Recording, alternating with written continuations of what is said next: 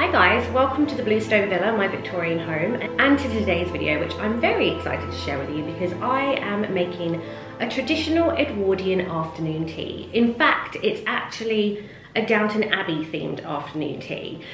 And in fact, I've actually already had it. So I've actually sat here and it's kind of been demolished around me. James and I have just finished up. We're feeling very, very full. It was very delicious. And yeah, I made everything myself. It was all very kind of like traditional Edwardian / Victorian style.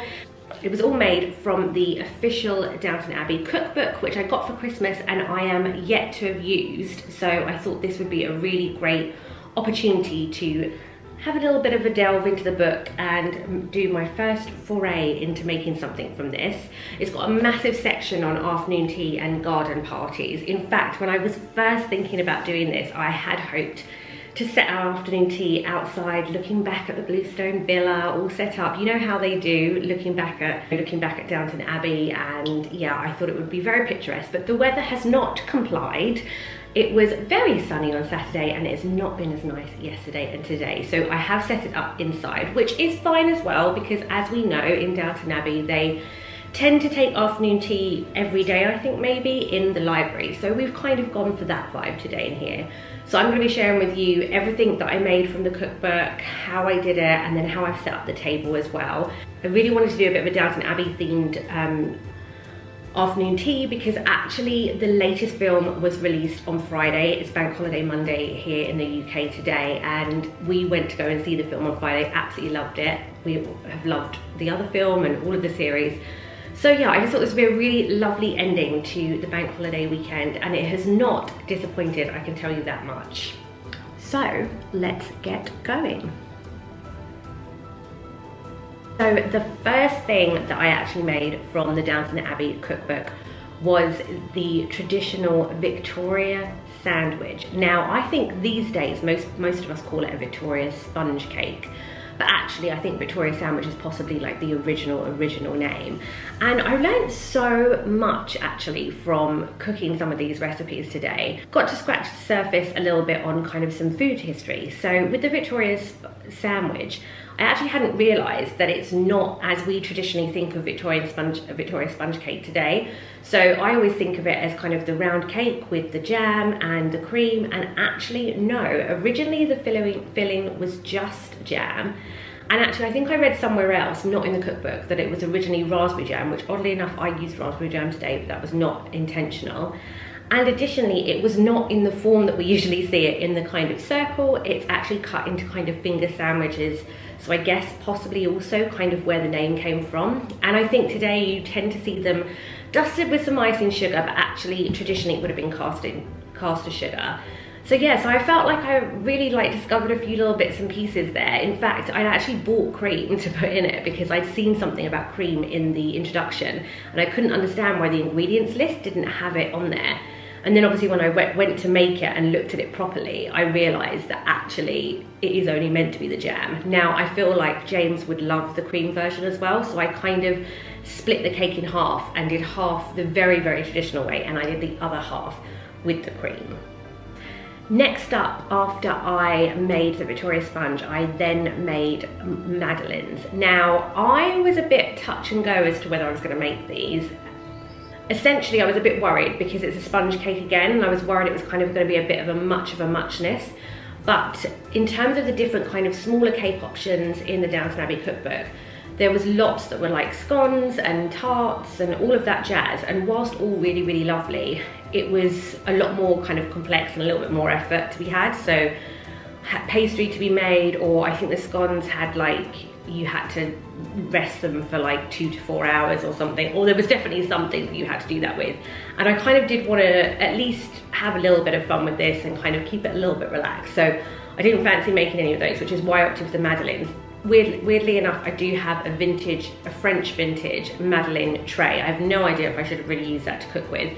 I actually bought it for home decor purposes, but I thought, hey, let's get it out, let's give it a clean and let's use this, and I did. but actually I thought it was kind of perfect to include madeleines because, and I'm not giving any spoilers away here because this is in the trailer, there is a significant French theme within the latest Downton Abbey movie. So I thought actually it probably is really, really perfect that I make madeleines because it's a nod to the latest release. They were delicious as well, but I don't think my tin did them very much justice.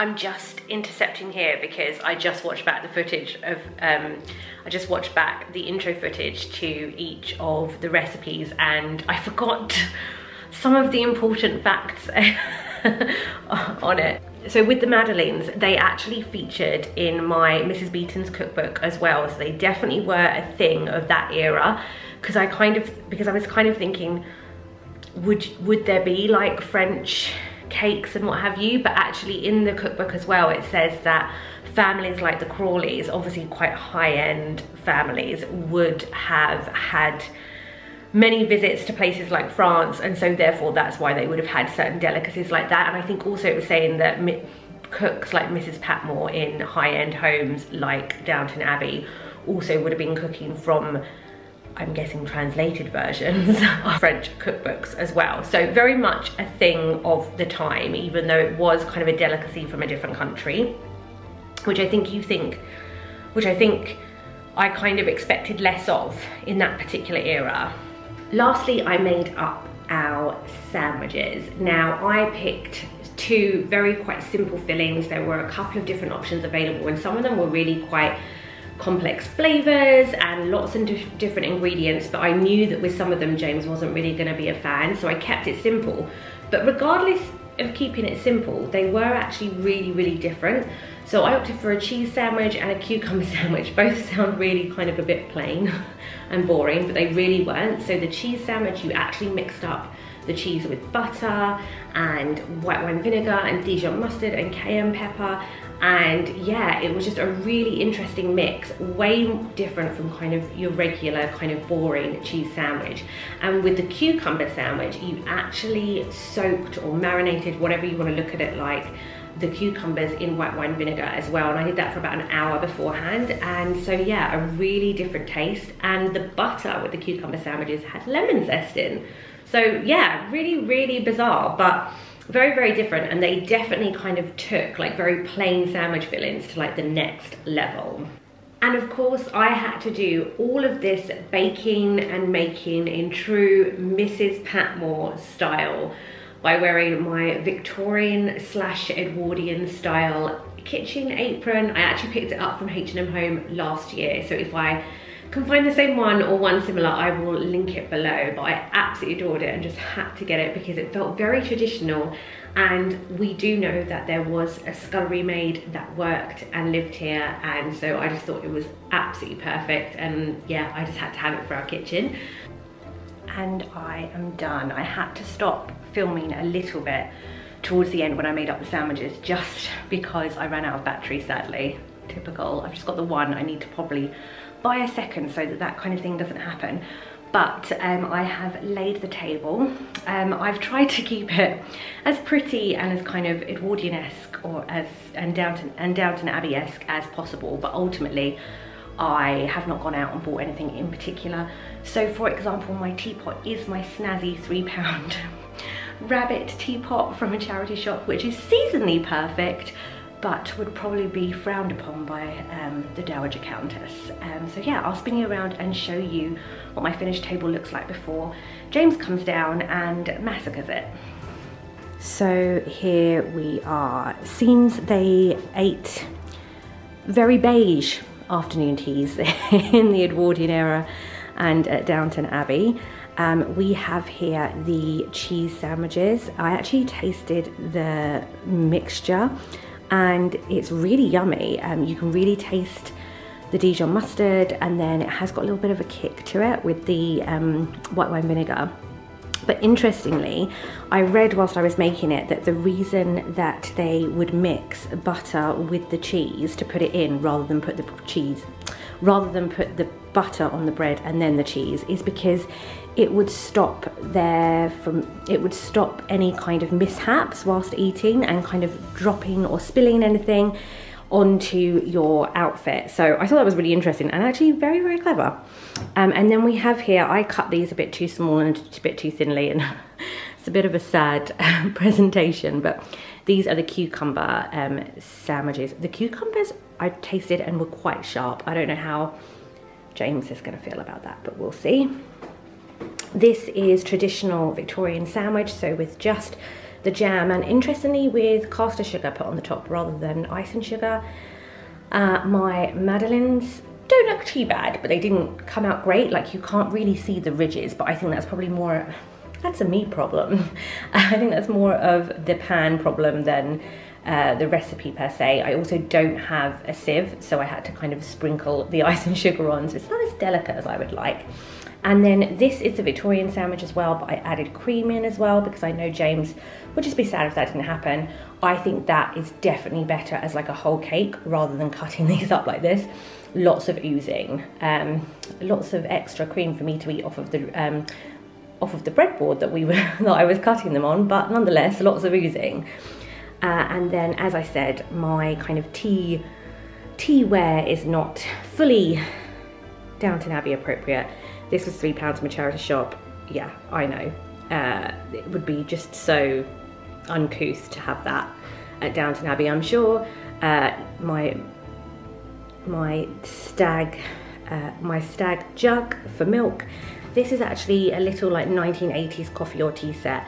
I'm not convinced James is going to drink his tea from there, but we'll see what happens. I just thought it would look very delicate and light. I picked up some bluebells and some buttercups from the garden in one of my little posy vases, and then this I bought from Aurora Home recently, and yeah, I love this. It's so beautiful and very, very elegant, so I felt it fit the table perfectly. My plates are my Yvonne Ellen plates.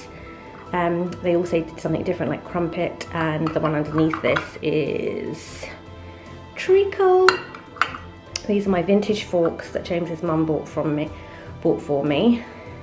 And then these napkins are actually napkins that I took from my grandmother's house when we were clearing it out. And I thought they looked perfect, plus they're very spring-like. Oh, I've just now messed this all up.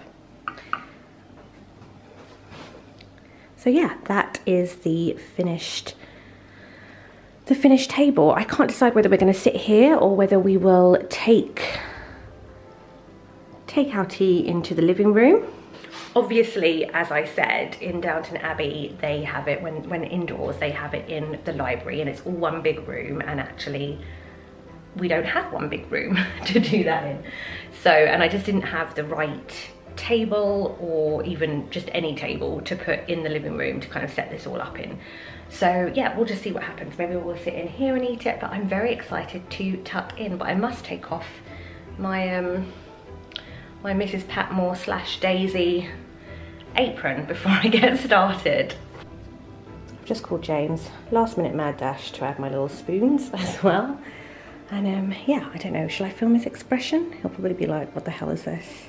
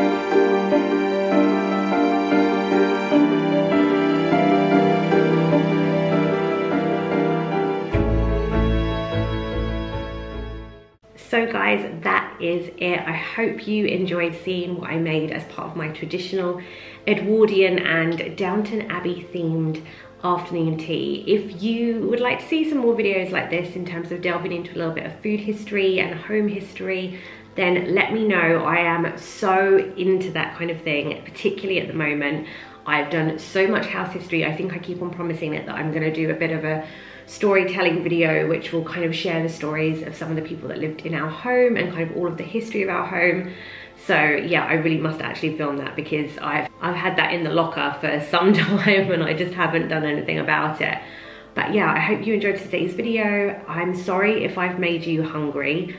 I am definitely not hungry anymore. I'm so full. I can't imagine how the Crawleys have their afternoon tea and then get ready for dinner later on. I'm assuming they probably didn't eat as much as I did this afternoon. But yeah, I hope you enjoyed today's video and I will see you in the next one.